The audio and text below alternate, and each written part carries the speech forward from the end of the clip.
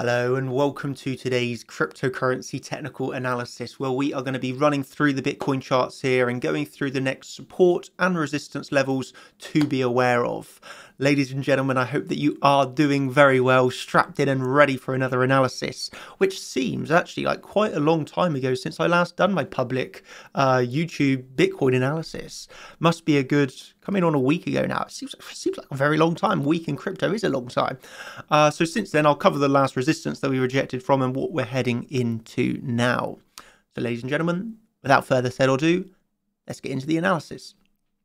So as we all know, we have had now these two big daily levels on the chart for, must be coming on over a month now. We had our first original daily, which was obviously formed around the 22nd of May. And obviously this lower daily is back from January earlier this year. So we've had these two major dailies on our charts for a long time, and they've obviously maintained the range very well. And what are we looking for when we're trading a range? Obviously, you have your shorts up at the high of the range, longs down at the low of the range. Then within that range, you obviously are going to have your key point, which is generally going to be around the middle of the range. If you saw Mike's Ethereum update the other day, when you saw my Ethereum update the other day, you know we had that big daily / key resistance on Ethereum, which was also around the middle of the range. If you took a short around there, it's obviously worked out pretty nicely. But at the end of the day, you can be looking for longs down here and shorts up here. And then the middle of the range is an area where you can either hedge, for example, or look for shorts. And in this example, this is the way that I like to trade. I obviously have a long from, literally the low of the move. So the way that I like to approach my trading is if I've got a very nice long position, and I want to hold that till the top of the range. Of course, this could be a scenario where we actually break down here and we fully break down, for example. Or if that's the case, I want to have my long open, hit to take profit, and then if it comes down and stops me out, that's fine. But what I would also simultaneously do is open a short, because this was a resistance, and I'll show you what in a minute. But when you also come up to this, you can take your short. So then you are simultaneously in a long position, if you're like me, from pretty much the exact low. And you can also then simultaneously hold a short position. How do you do this? Well, on Bybit, you would have to trade Bitcoin USD, perpetual swaps and expirational futures, or just trade USDT on Bybit, where you can obviously hold longs and shorts at the same time. It's called hedge mode. So there's a few different options you can do that on the exchange. But overall, it comes down to, having this bit of, I think this comes with time and experience, whereas most people might think, what's the point in holding a long and a short at the same time? Whereas ask a professional trader what they're going to say. And well, the answer is clearly it's a form of hedging. And also it's just an extremely good trading strategy. If you can be holding longs from the lows and then a hedge from resistance, or alternatively, let's say you have a short from up here and a long from down here, what would be the point when you're back at the lower of the range in closing that short when there's the potential of breaking down? And e.g., what would be the point of closing your long here when there's the potential of still going up? So until you see that sign of confirmation, which could be coming over the point of control, which could be reclaiming some major levels of resistance as support, I feel it's good to remain hedged. And I'm sure this is a little bit too complex for some people, but it's really not that difficult when you have a bit of a grasp on the market. It really isn't. And it's just a really good way of trading. So I do hold long still from the lows, because I've had no real reason to close this at the moment. And I'm going to cover the support that I'm looking at currently to see this held. And I also hold a short. So, I'm in the two positions at the moment, waiting to see some clarity coming out of this position right here. So you might say, what was the resistance you're up against right now? And I will cover that for you, and then I'll cover the support that we're going on to here, which I feel is a very, very, very important support. First thing I'll say to be aware of, because a lot of people have been questioning, like, where do we go for your serious analysis? If you want to just pause and read this, places where you go for serious analysis: the champions live streams done by the coaches. Obviously, Mike has already done a live stream this morning. This is obviously only for contenders and champions, but he's already done a live stream today. The trading assistant voice chat, is doing daily voice chats at the moment. He'll have another one later today, I'm sure. Bitcoin bar and the charts only. This is serious. And obviously the all-star post, places where you do not go for serious technical analysis is Twitter and general chat. Just want to put this out here so everybody can see. This is now pinned, obviously, in the group. Big thing to remember. You do not go to these places for serious technical analysis. I would also, I suppose, we could add number 6. The YouTube videos like this that I'm doing now is a serious technical analysis. But I just wanted to remind you all of this one before we continue. Because I think some people are like, oh, Daniel, you're bullish and then bearish on Twitter. Wow, this is really confusing. I'm like, yeah, I'm do not trade off of Twitter. I'm just saying, do not trade off of Twitter. Okay. You know, we've done all the hard work in here. Twitter's a bit of fun. So yeah, coming back to the charts, what did we bang into here? Well, let's pull, I'll give you a guess, 2 minutes, well, 10 seconds to decide what Fibonacci level could have we hit into here. What is our most favorite Fibonacci that we love to trade off of? Well, of course, it is the CC, ladies and gentlemen. When we pull our fib from the high up here down to the low, you can see that we come right into this Fibonacci CC level. And what was brilliant about this is you also took these highs for a swing failure pattern. So you can see this was the last high here of consolidation before the drop. We come back up into the CC, taking those highs, swing failure, and obviously a decline.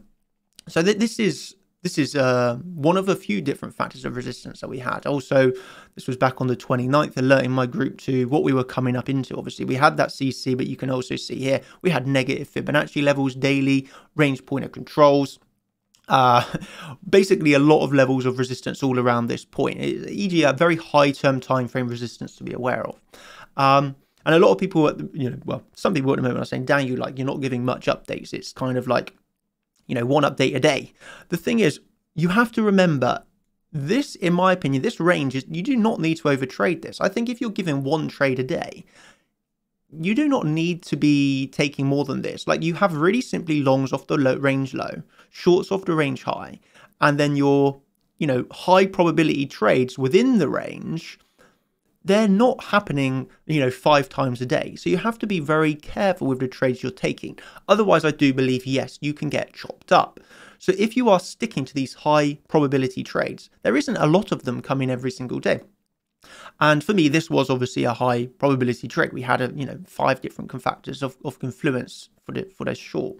You can see here, obviously, my post within the group, if I just hide myself a second, I'm not posting like every day. Again, this is a serious place of analysis. Like, we last had updates from the 24th, coming into the 27th, when we were obviously still in the daily range. We knew that our resistance is above, and this was a little bit earlier in the day, saying that we still had nice scalp longs. So this would have been, still at 1 p.m. Then we obviously did make our way up another, $500 to $1,000, coming into the CC, rejecting from that CC, and well, rejecting even further from that CC. So I'm only really posting when it's necessary. That I think, I might as well just, there's no point in me posting 1,000 times a day. I'm just going to post when I need to post. And so the last update that I gave was, this is again to the group, but nevertheless, posted, we're coming up into the CC. Do not forget, this is the resistance that we have been waiting for. We obviously came up into that, and we've got a strong pullback coming on 10%, I believe. No, this is about coming on a 10% pullback. Yeah, pretty much a 10% pullback. So, you've got to be aware of these levels, whether you're shorting this, whether you're hedging this, or whether you're taking profits on the longs. This is a massive, massive, massive level that you've got to be aware of. And again, it ended in a swing failure pattern of that last high. So in the end, it was, let's just say exactly as preferred. Exactly as preferred short. So, then that brings us up to then, after talking you through what we had here. Oh, actually, one little bonus for the people in the group. Last night, we obviously go through the merging of the ranges. That was also the merged range. Remember, this is changing every day. The volume is going to change every day. But we also came up into, at the time, the point of control. So, yeah, shout out for the people that were in the TPO video yesterday. This is the merge of the whole range, and you also had that point of control up and around there. And again, remember, this is changing every day. These values are changing every day. But that's a nice little bonus to show you that we also had that coming in as resistance at the time. So, yeah, that's that covered. So what are we at now then? If we drop it down a little bit of a time frame now, well, in my opinion, we are coming back into a high volume node. Okay, so we're coming back into the high volume node here, which we're actually currently trying to bounce off of on the lower term time frames. You will see this, about this $33,000. So you are entering, in my opinion, support, especially for the intraday, at around 33,000. I would say it's coming in a little bit bigger at 32,000, but this $1,000 zone, 32,000, 32,500 to 33,000. This is obviously your support for the intraday. In my opinion, like if you lose this, then obviously it's a lot more, not necessarily bearish per se, but more likely that you're coming down to the daily once again. So this is obviously an important little zone here, what we could say of support. Again, I would not short into support, but people can do whatever they want. This is obviously, in my opinion, an area where one would look for longs. Don't have to take one, but you would look for longs here because the time to look for shorts is here. Yeah, this is just like, this is the thing that kind of I just find it a bit funny, because I would always say this is a bad time to short. Like, why would you short into support? But then I always get the comments of people, if it goes down even further, like they're like, ha, I shorted here and I've made money. It's like, okay, great. If you short support 10 times, well, maybe you get lucky this time and it just goes straight through and you win 1 trade out of 10. But being a consistent trader, you short resistance. Yeah, you do not short support. Again, this is intraday support. I'm not saying it's a massive support level, but intraday it's a support. Okay, obviously bigger coming in back at the lows, but this is a potential reversal zone. And again, in my opinion, this is coming off of a lovely high volume node. You're obviously coming back into, of course, the reverse CC. So as we saw resistance here as CC resistance, you're going to have the reverse as support now. So of course, it's a nice intraday support level. No, does it have to hold? Of course not. But it's just like, you do not look for shorts down here, and unless you're like a breakout trader, and then good luck. I'm not a breakout trader. This is not how I teach people in the group. So yeah, I'll just say that. So yeah, that then really brings us up to, okay, we have pretty important support at, say, $32,000. We have that pretty important resistance about $37,000. Okay, and then I think then it's just really is a thing of being patient now. Like, be a patient trader. Like, I'm not here saying there's really good scalp trades. I'm not saying there isn't any scalp trades, but I'm just saying I don't feel that this is an environment that is suited for scalp trades at the moment. I feel this is a nice range. We have a very clearly defined low. We have a very clearly defined high. And patience is such a major factor of this range, because if you are over trading, revenge trading, jumping in, jumping out, getting bearish at support, getting bullish at resistance, it's just like, take a step back, take a deep breath, and just remember, we've been in this range over a month. Yeah. If you have successfully longed each touch of the lows, you've won every single trade. If you've successfully shorted each touch of resistance, you've won every single trade. Of course, at some point, this is going to break up or it's going to break down. But what you have to remember is, if you have successfully traded the range thus far, you're walking away with, even when it breaks, a 90+% win rate, because we've had 10 trades. It will come to 10 trades. So, that's the thing that you have to bear in mind right now. If you have been a patient trader, if you have been pretty consistent on this range, even when it breaks, and let's say you take that final loss, you still have to remember it's a 90% or more if it continues win rate. And that's what you're after. You're after the consistency. You're after this for the long term. You're not after quick gains. If you're after quick gains, I think you're going to get wrecked. Trading is for the long term. It is really, at the end of the day, a market that's not really designed to get rich quick, although many people might think it is. It really isn't. If you've got the wrong mindset going into trading, I think you'll lose everything. To be honest, I do think you'll lose everything. So it comes down to patience. It's a big part of it. It comes down to having a plan. Like I wrote in the group yesterday, here's a little quote to end with, I suppose. There you go. Nice little quote here. Placing a trade is straightforward and simple, but you have to do your analysis to make sure that the trade has a high success rate. Analysis and patience make up 99% of the work. Placing a trade is the remaining 1%. E.g., be patient, wait for the high probability trades, get your setups ready. Trading is actually only 1% of the game. Pressing that buy and sell button is a very small 1% of the game. The biggest part of this game is having a plan, is doing the analysis, and then having the patience to wait for that to come to fruition. So yeah, that's really my update of today. Talked you through the resistance, and again, this is This is obviously only talking about it now in the public, but this was called way in advance before it hit in the group. And so this was a very clearly defined resistance. I think Mike done a live stream on the day this was happening. Trading assistant was obviously doing his voice calls. Mike's done a live stream this morning talking through in a bit more depth than I have here, but what's happening right here. And it's just like, okay, we know our levels of support next, which I've pretty much given you here, which in my opinion is just 32 to 33. If you lose this, I think you come down to the daily, but this is obviously support as it stands. If lost, look for lower. And this is obviously a big resistance, obviously up at the CC, but we've already hit it once. The more times you test this, of course, the weaker it gets. Is there any final words that I want to add here?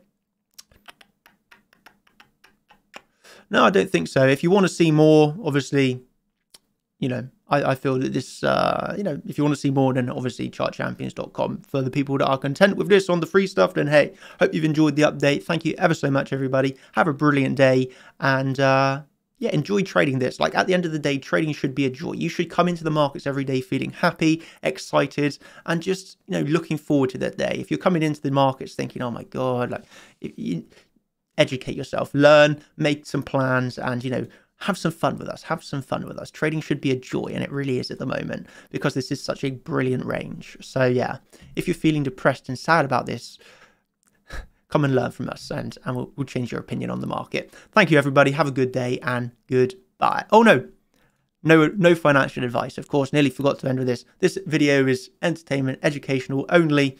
No financial advice. Have a brilliant day. Thank you, everybody. And now this is finally goodbye.